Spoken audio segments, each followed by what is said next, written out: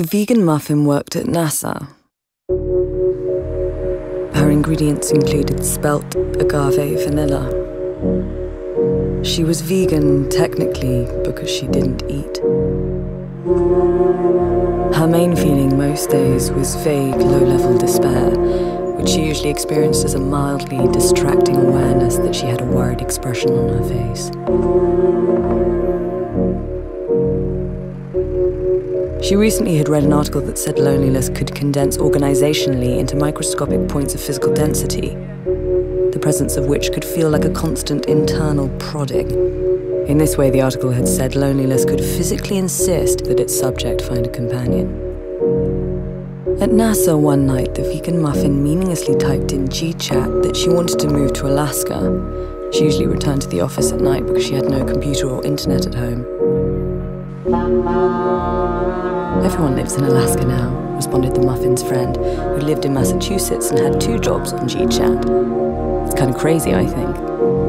The vegan muffin looked at the word crazy, feeling nauseated. Her eyes became unfocused, staring abstractly at the computer screen, which still sometimes seemed absurdly big like it had when she began working at NASA.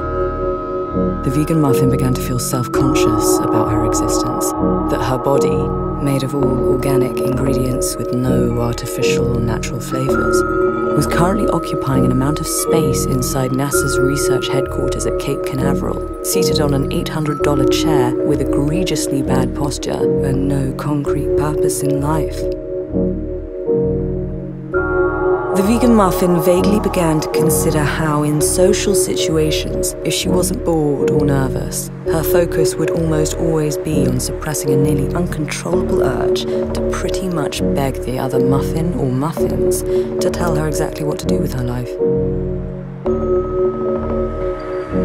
What food she should eat at what times in what amounts, if she should learn to play clarinet or flute or some other instrument, if she should convey more insecurities on the internet and on her face, or gradually less, if she should focus on the muffins she liked most or that liked her most, or what, and she'd want to know why.